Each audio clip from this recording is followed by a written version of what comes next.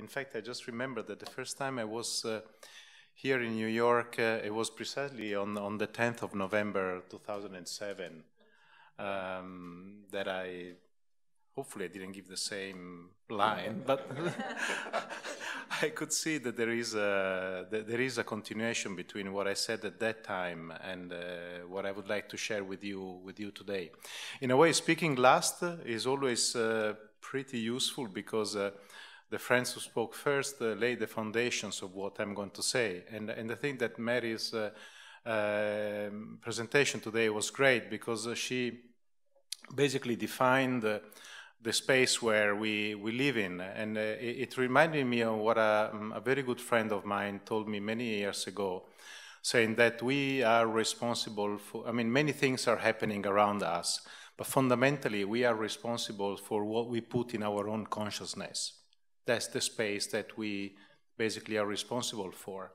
And I think that was, Mary's presentation was very important because it reminded us that you know, we can put in our consciousness little things, but also we can put in our consciousness the universe and the direction that it brings. So I think that this is a fundamental image to keep in my mind. And then also Steve were very helpful because they did describe in a symbolic way the dynamics of what happens within that space.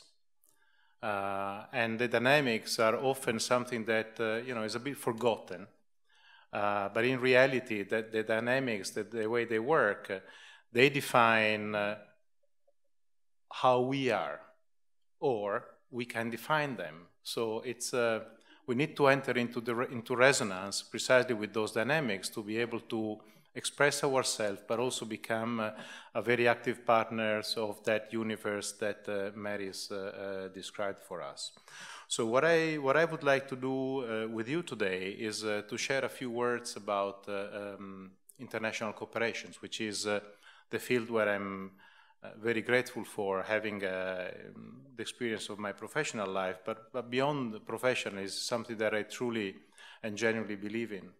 And I would like to give you maybe a little clue with the title of the presentation, which came out in a very spontaneous way on a very early morning. And then when I thought, how on earth am I define myself by that title? So it pushes me to think through what I really had to say. And the reason for that title is simply that when I hear about cooperation, I normally, or international cooperation, I always feel described from different angles. Sometimes cooperation is presented as a good thing, you know, something that if it is there is good, and if it is not, okay, I'll keep plowing and I'll keep going forward. Something that, you know, I can do without. Some other times cooperation is presented as something that must happen, is an expectation. So I live with that expectation that others cooperate with me. And it's interesting because also in international law, the duty to cooperate is actually a fundamental pillar of our world order. Some other times, and probably most of the time, cooperation is presented as something that we need. You know? When we want to achieve something, whether it is for our own personal interest or even for higher aspirations, we really believe that cooperation is something that we need, and therefore we look for that. And also that approach, I think, is very interesting, although it's also a little bit utilitaristic, if I may so. So I was looking at whether there are other angles, in fact, that can describe what cooperation is without those conditionalities. And in fact, when we move out of the human kingdom, as Mary told us today, cooperation is just a fact. It just exists. It's simply the way life conduct itself, the way life creates new forms, create ever increasingly intelligent and complex forms, and the way it's building societies, the planets and the universe. So from that perspective, then I thought that in our lives, in the human kingdom, it feels that we have lost that automatism to cooperate. And so that is something that triggered in my mind a series of questions, which I'm going to share with you today. In fact, what I would really like to discuss with you is the question of international cooperation, open it up a little bit, because international cooperation is a kind of new concept in our planetary life in terms of human beings. International cooperation was born fundamentally with the United Nations in 1945, but at the same time, it has become something very common in our discourse. And we know that when things are a bit too common, they tend to lose traction, they tend to lose energy, we tend to lose the meaning that they have behind. And in fact, I don't think it's by coincidence that nowadays many say that international cooperation is at stake.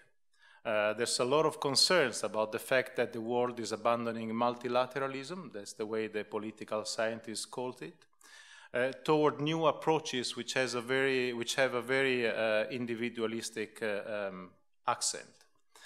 And in fact, a few days ago, at the United Nations, there have been two very interesting meetings that I was really privileged to be able to witness.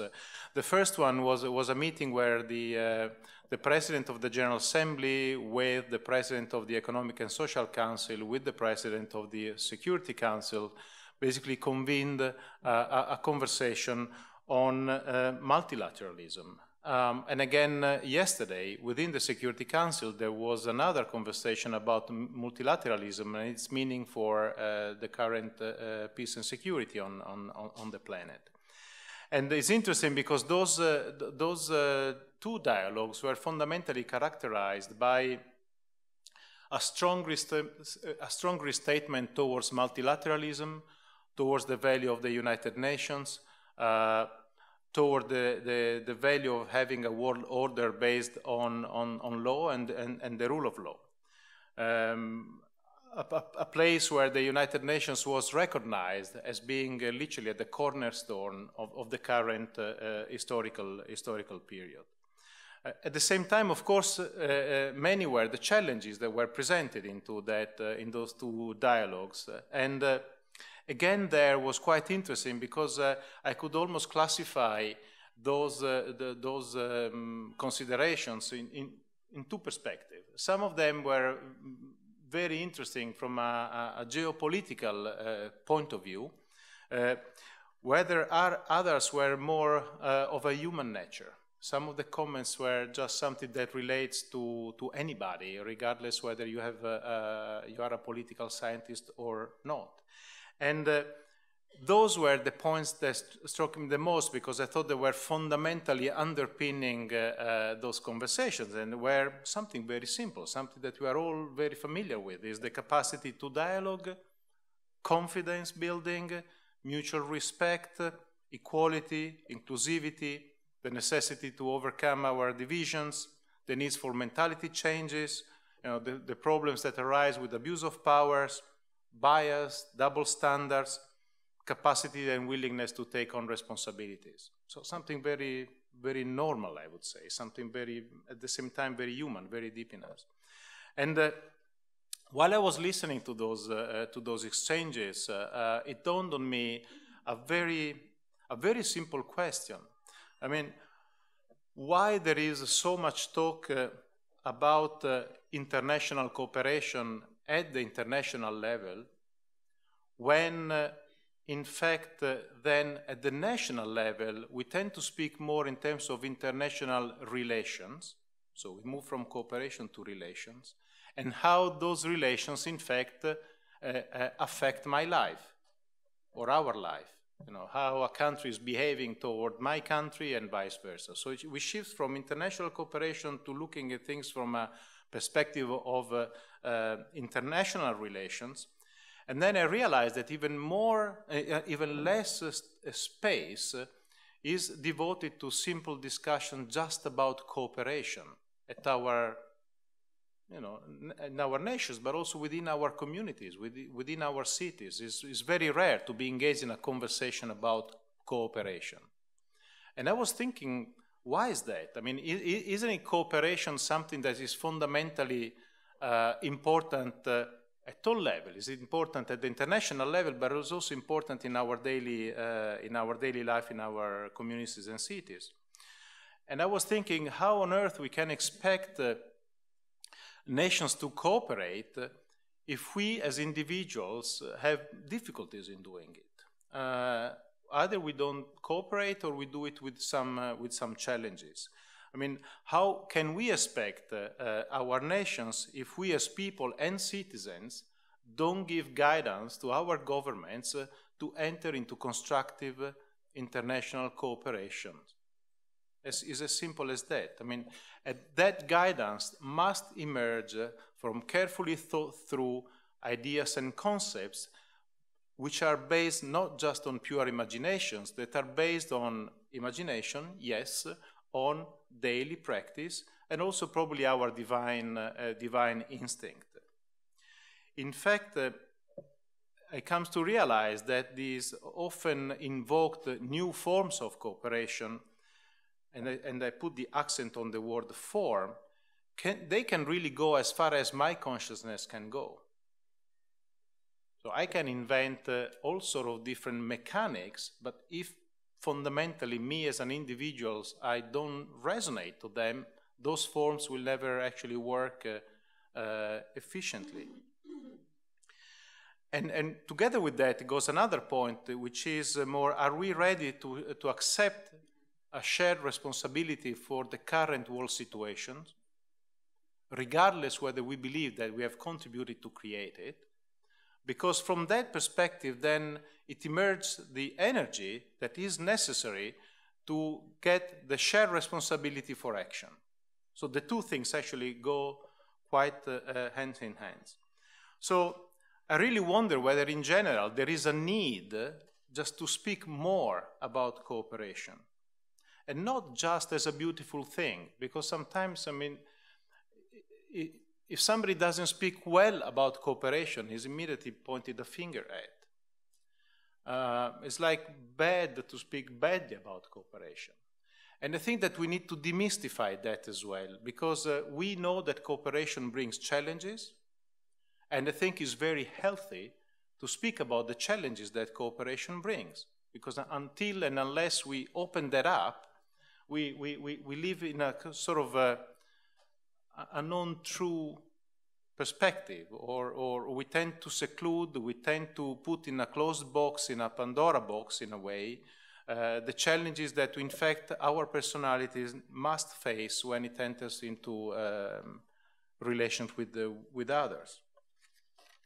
And it is important because then if we are able to have a conversation about the challenges of cooperation, then of course we also immediately identify ways to overcome them. So what is cooperation? You know, what does it entail and require from me as an individual? Have we ever asked ourselves that question? And I think that is not only is not a question that we can ask ourselves only once to be able to answer that. It's a question that needs to come from us, sometimes needs to come from a friend, sometimes from my wife, in different ways. So it's important to keep pondering on it. And then, you know, how does cooperation needs to change in the face of societal changes? Then I think that there is another important dimension in all this, is why the focus is fundamentally and most of the time on cooperations amongst humans. That is probably like 99.9% of the times that we speak about cooperation. I mean, can we really segregate a discourse on cooperation within a given kingdom?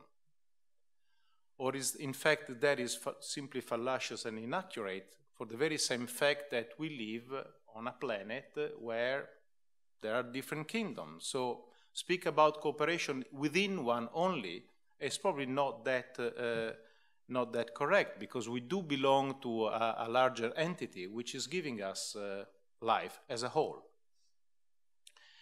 Now, this leads me to another point, which is that there seems to be a gap and therefore a bridge to be built between the whole of humanity and us as individuals, but also between humanity and other kingdoms of nature. And in a way, when I reflect and ponder on the consciousness of humanity as a whole, I think that the idea of cooperation is more present in the macro picture than in the small one of my own consciousness. The UN Charter, I think, is a very clear example of that. And the UN Charter does mark a fundamental turning point in the history of humanity. It's not just a great document in legal and geopolitical terms. It's a great document that speaks to the consciousness of people. And in fact, when you compare the United Nations Charter to other international agreements that have been drafted and adopted throughout the centuries, if not millennia, the United Nations Charter introduces a fundamental new concept, which is the international cooperation for development. What does that mean? It means that as a community of nations, but as with the people of the United Nations, we have undertaken to care for the development of the planet. We have agreed on it. It's a fundamental act of will, if I can put it in that way. So we deliberately chose not simply to protect ourselves from the scourge of war, but we decided to develop time, energy, and attention to develop ourselves and the planet where we live in. Now, why does that, that happened in 1945. And I was wondering just why that happened in 1945 instead of 948 or 3620. Why in 1945? Now, I don't really know the reason for that, but I can guess that certainly means a something. And I take the founding of the United Nations and the United Nations Charter really as an interesting sign of the liveliness of humanities. It was a momentous moment, if I can play with words, in the history of humanity. And it does signal a potential that in a way still awaits to enter into full manifestations and application. Here there's the things. Now, we tend to commensurate life with our lives. And therefore, something that happened 73 years ago, may sound a little bit old, a little bit passé. But of course, if you are 73 years old, you don't believe that. Right? And that is exactly the spirit and the energy that we need to evoke. The United Nations Charter is not 73 years old, it's 73 years young.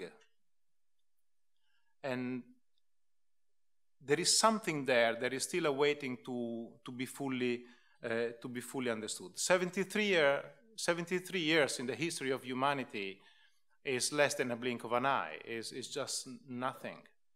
And so that is again where the also importance of the presentation of Mary is how we can commensurate our lives and our being with something that normally seems much bigger, and it is in a way much bigger, but it's not a dimension that can escape us. We can embrace it, in fact. So my claim is fundamentally that the UN Charter is not passé, but I would say that it's probably very little understood. And this is not, again, in geopolitical terms or in legal terms, because there you have beautiful books and commentaries written on the different aspects of the work of the United Nations Charter. But I think that it is what is still little understood is what it means for us as individuals. And how do I need to challenge myself in order to understand what the purposes and principles of the United Nations Charter really means for me, and what actually I am expected to do, what I can do in order to translate them into reality. Now, how can I overcome my personality, my habits, my thoughts, my biases, and so on and so forth, in order to bring that charter into a reality? Because I think it's a fundamental an illusion if I do expect nations to do it, if I can't do it. It's almost a bit arrogant even, I would say. And that is, brings me to consider that the United Nations is not only an interesting instrument from a geopolitical point of view, I think is a great psychological tool. Why is that? Because in a way the United Nations and its work is like a mirror where we see ourselves reflected on, and we can see actually what's happening within us if we are ready to open our eyes. But also, it is like a magnifying lens, because being projected on a macro scale, it becomes easier to see some of the challenges that exist within ourselves. So we can use the United Nations not only as an instrument to improve the world conditions, but also as an instrument to better understand who I am, how I behave in the dynamics that Steve was earlier describing. So my invitation is fundamentally not to take the United Nations Charter for granted, and not to take international cooperation for development for granted and clear, because there is still a lot that must be unveiled. And that unveiling is fundamentally related to an understanding, and that understanding will grow depending on how much time and energy and dedication I put into understanding it. If I don't do it, I don't get it. So is finding the time in our daily lives to understand how those precepts and principles can be applied by me in my daily relations. And fundamentally, my capacity to translate those purposes and principles into actions. In a way, cooperation by default goes beyond the consciousness of an individual, and it takes us a bit of a courage because we need to cross a border, fundamentally. And that border takes us into other spaces. And so we are entering, in a way, into an unknown space that can be discovered only if I actually cooperate with others, because it's the relation between me and the other person or the other persons. But I need to cross that border that is my own being. And by doing that, then is where we start transcending the particular interest. In a way, I think it's interesting because is appreciating the difference between cooperating to get something done versus cooperating to allow and then figure out what needs to be done. It's a different perspective, if I can say so. And that's why cooperation seems to create a whole new space altogether. So cooperating creates a space. Now, cooperation seems to be, in a way, more an attitude, a predisposition, or a quality that we can develop rather than a modality to carry out a task. And in a way, then cooperation is also freed from blackmailing, if I can put it in that way. Because it's not that I cooperate if you cooperate. We enter into a new space, into a new paradigm. So cooperation becomes almost like a quality of life that can be injected in our own daily lives. It's our choice. In that sense, cooperation can also be seen as an artistic, a cultural, and also a scientific expression of human consciousness. How's that? The art of cooperation, that can be an inspired and inspiring way of living which contributes to manifest the higher qualities of our consciousness. You know, the sense of beauty, the sense of harmony, the sense of relations, the sense of proportions, the sense of, you name it. The science of cooperation, that is the result of the manifestation of diligent study, and application of the laws and principles that govern our consciousness. And we apply them, in our daily life, in our daily interactions. And then the culture of cooperation, which is the constant adjustment of our ethics and daily practices to the new value, which then create the civilization and the future that we are going to live in, characterized by goodwill and will to good. Now, I'm sure that all of us have experienced those moments in life where we need to make sense of things in our own space, in our own daily life. Now, we know that those moments are quite interesting.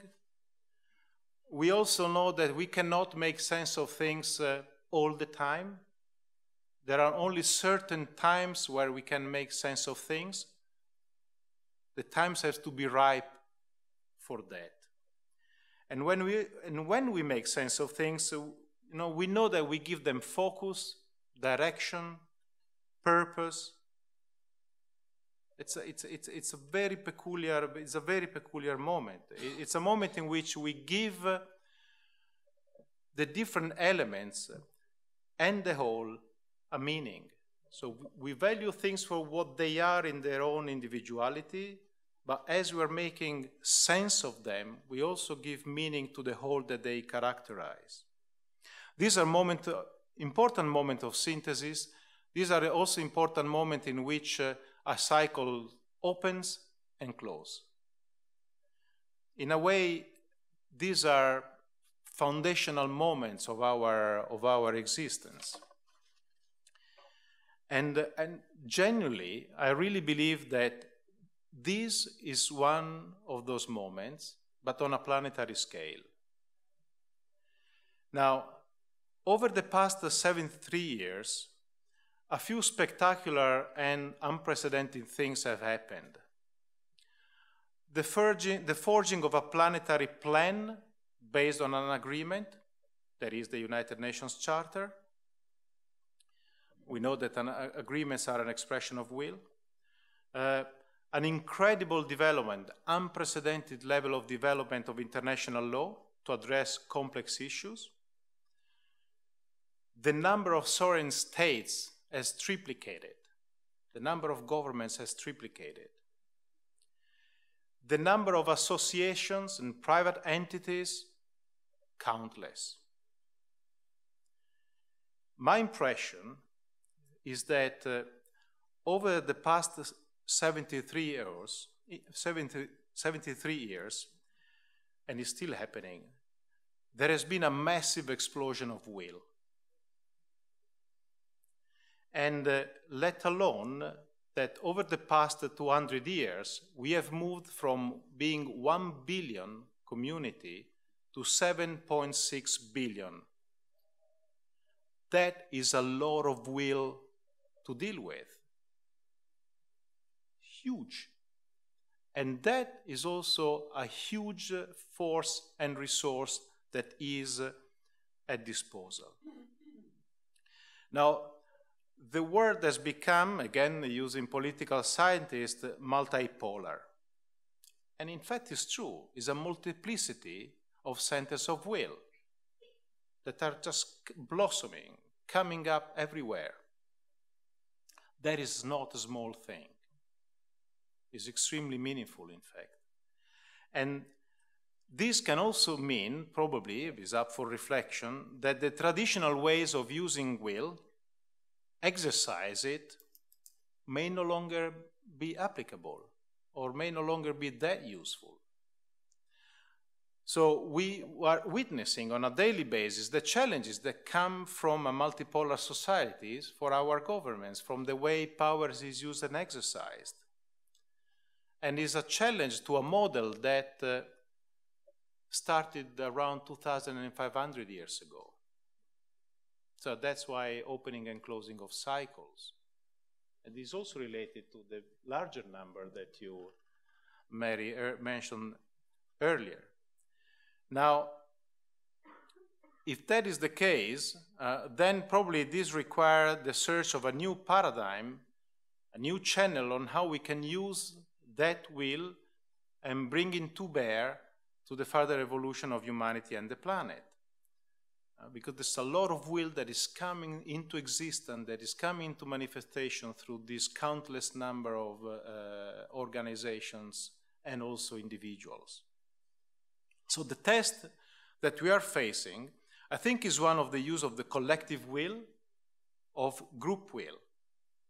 So how to forge a truly collective will out of individual wills. And the question is whether cooperation is the tool to find that new paradigm for the use of the collective will, for a continued then evolution of our communities, our society, but also the planet as a whole. Now, we know that to live a life characterized by a cooperative note is certainly not an easy question at all, and should not be taken lightly. That's why I said earlier, we need to be brave enough to question cooperation. We need to be brave enough to see what it means for us, and whether I'm really ready, or there's a few things that I need to work on in order to become an increasingly more effective cooperative being. We know that there's a lot of concerns, there's a lot of fears, and the international discourse, the national discourse are characterized by those concerns and fears. So we just need to open the newspapers in every single country. And I really believe that it's important for us to reflect on the fact that those fears and concerns in reality belongs only to certain parts of ourselves. Why do I say that? Because our body cells, our parts, they seem to be quite happy to cooperate. In fact, if they didn't, our bodies would not be in existence. So some parts of our being have a bit of a problem with cooperation, but others actually are quite fine with it. That's a good thing. It means that we are on the right way. Now, how can we overcome these concerns and these fears or these challenges? Well, the answer is pretty easy. First, we must want it. And now here is the paradox of the will. Wills can be extremely divisive, but also wills is what bring us to synthesis and harmony. And there were cutting-edge studies in psychology, such as those of Roberto Assagioli, which many of you will know, who developed psychosynthesis, who pointed out the functions and the qualities of the will, and how the will plays a role in our life, and what that role is, and how to exercise it, and how to use it, how to get to know it. And those studies, they basically particularly stress the harmonizing functions that the will plays in our lives, and it brings into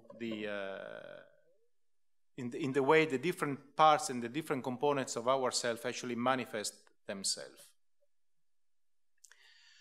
Now, interestingly enough, there is an article in the United Nations Charter which is spot on this specific point. Is Article 1. Now, Article 1 has 4 separate points, 4 paragraphs. The first 3 paragraphs are about things to do, are about things to be achieved, which are peace and security, friendly relations among states, and the respect and promotion of human rights. I'm summarizing this. Or international cooperations to address challenges of economic, social, cultural, and humanitarian nature. Paragraph 4 is of a different nature. Paragraph 4, and I quote it, it says, to be a center, so it's not to do, but to be a center for harmonizing the actions of nations in the achievement of these common ends.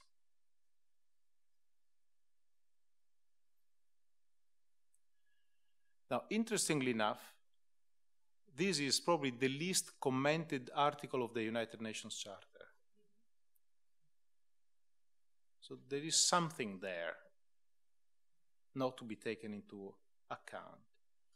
So from this perspective, the United Nations can be seen as a massive and unprecedented experiment at a planetary scale for the harnessing of individual wills, and those individual wills are states, civil society, private sectors, individuals, you name it.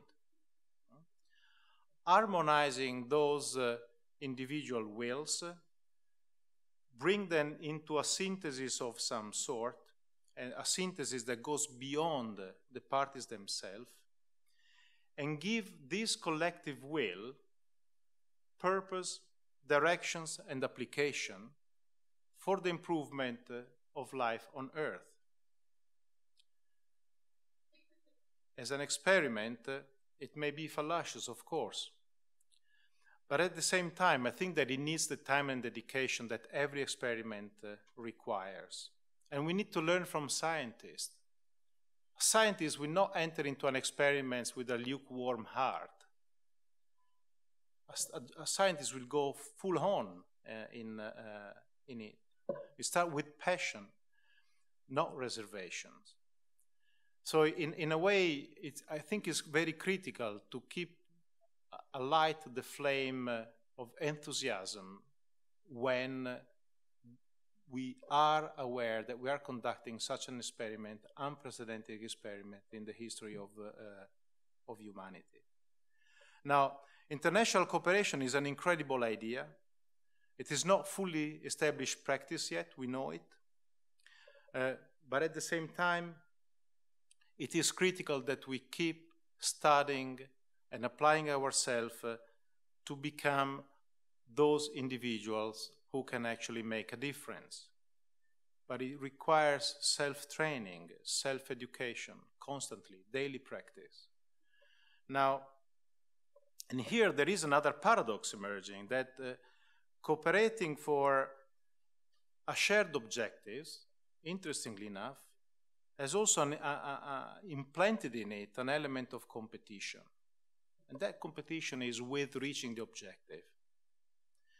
But cooperating for the sake of cooperation, in fact, opens up a new dimension, a new something else that, it's not very clear what it is, but there is something that is worth exploring. And then, of course, that also brings other fears. The fears of being exploited. If I'm too nice, maybe somebody else will take advantage of me. But that's fine. That shouldn't stop us from entering that space. And also, interestingly enough, and I think that it was in the opening remarks that you made, that fears and exploitations are exactly what we are imposing on the other kingdom of nature.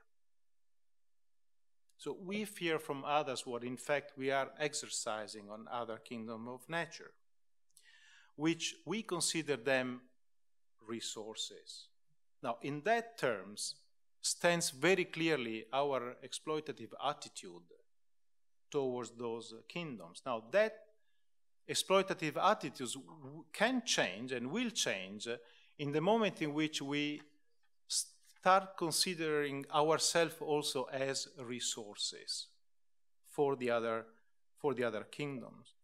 And also asking again ourselves what it takes to be a resource, not only for my fellow human beings, but also a resource for the other kingdoms. Try to ask myself the question, what is their purpose? What is that they're trying to achieve? As a human being, probably I have a sense of what I want. As a collective, a little bit less. Okay, it's written in the UN Charter, I have an idea where we want it to go as humanity.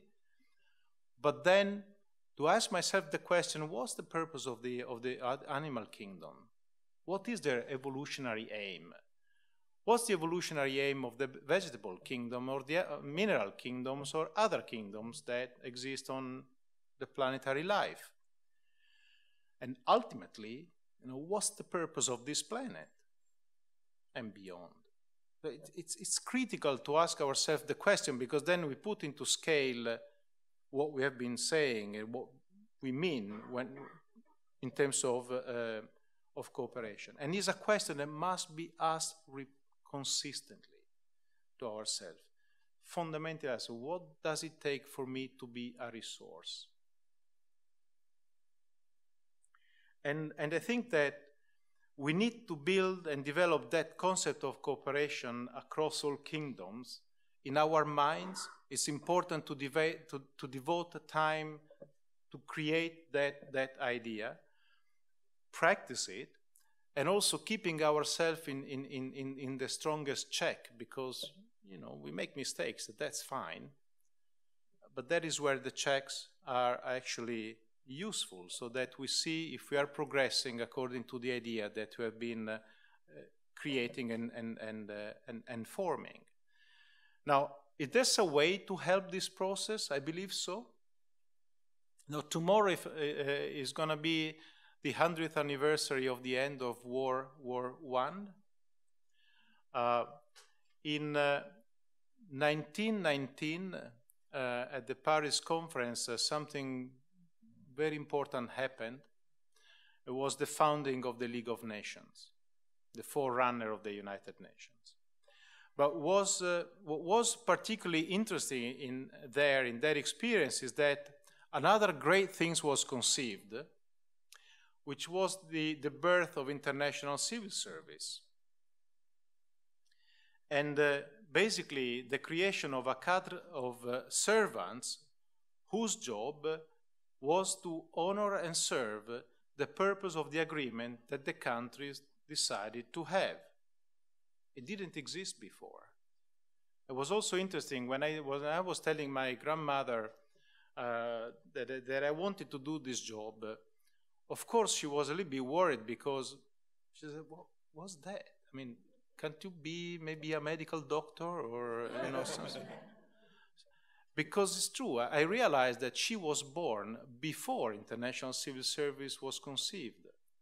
Again, this one is a quite new experiment. And of course, the idea of international civil service was then taken and further developed under the Charter of the United Nations, where the UN servants are expected to be instrument of this collective will, and the process of harmonizing the particular wills of nations and other stakeholders that contributes to the decision-making of the United Nations, and support the application, the implementation, the realizations of that collective act of wills that takes the forms of a resolution of the Security Council, a resolution of the General Assembly, or in certain particular moment, the resolutions which adopt the most favorite, which is the SDGs that Steve always has. So,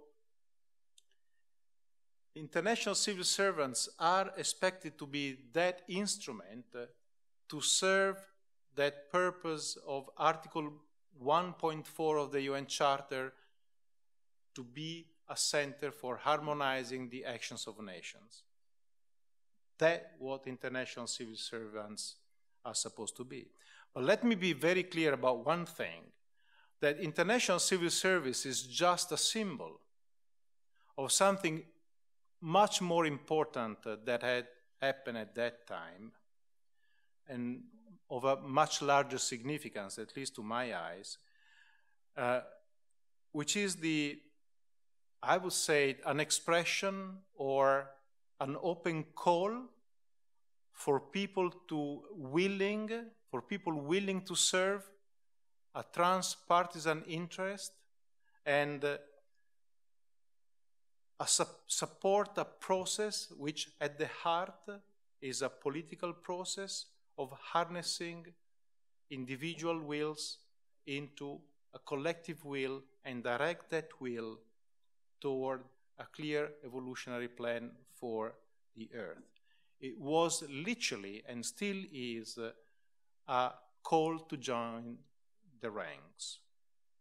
Now, 2019 is going to be 100 years of international civil service, and I really hope that this is an opportunity for actually mobilizing people of goodwill across the world, being more and more aware of the role that is expected to be played, and in mobilizing this massive volume of will that is present and constantly emerging on the planet and directed toward the application of this planetary plan, which materialized, for instance, in the SDGs, the Sustainable Development Goals. So these are, in my views, constitutional times. They're very important times where the use of imaginations is fundamental, not only logic, also imagination. We need to create the space that we want. Now, I don't think that this group, of course, should be organized. It's fundamentally more of a movement, but that should work probably around the same rhythm.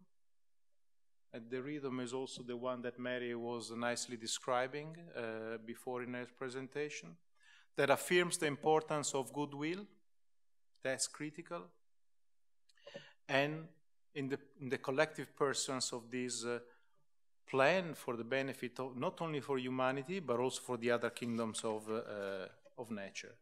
Now here, and I'm reaching my conclusions.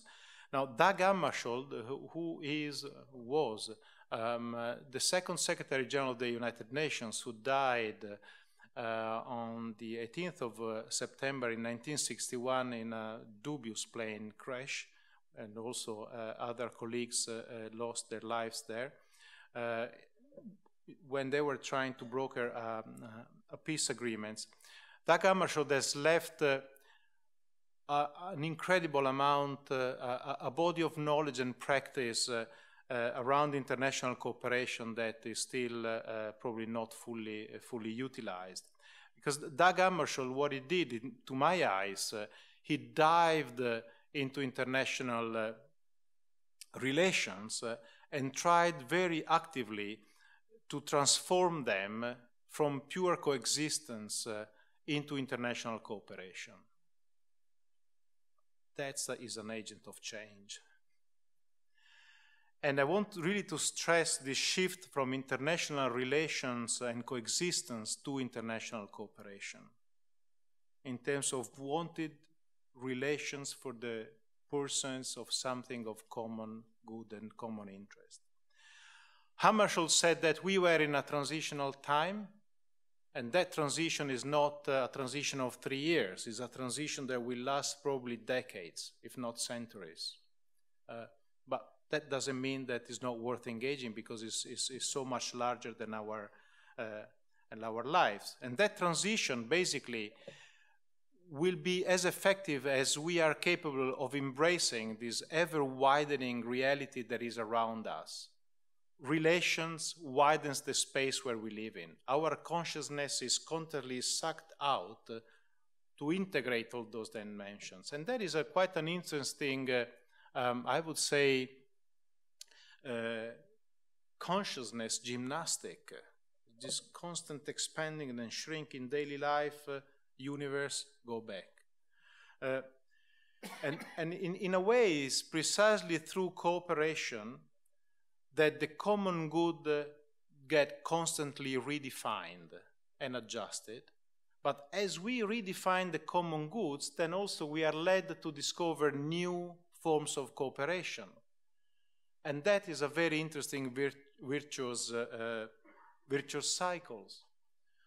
So what cooperation does, in a way, brings out, and this I'm using again Hammarskjold idea, a new form of new nationalism, where the best of individuals and the best of countries is brought out, leveraged, and harnessed toward the implementation of life on Earth. And I wish to conclude with using Dag Hammarskjold's words, which I find are very critical or very focused on the task that we have at hand. It says, perhaps a future generation, which knows the outcome of our present efforts, will look at them with irony. They will see where we fumbled, and they would find it difficult to understand why we did not see the direction more clearly and work more consistently toward the target it indicates. So it will always be. But let us hope that they will not find any reason to criticize us because of a lack of that combined steadfastness of purpose and flexibility of approach, which alone can guarantee that the possibilities which you are exploring will have been tested to the full. Working at the edge of development of human society is to work on the brink of the unknown. Much of what is done will one day prove to have been of little avail, but that is no excuse for the failure to act in accordance with our best understanding, in recognition of its limit, but with faith in the ultimate result of the creative evolutions in which it is our privilege to cooperate. Thank you.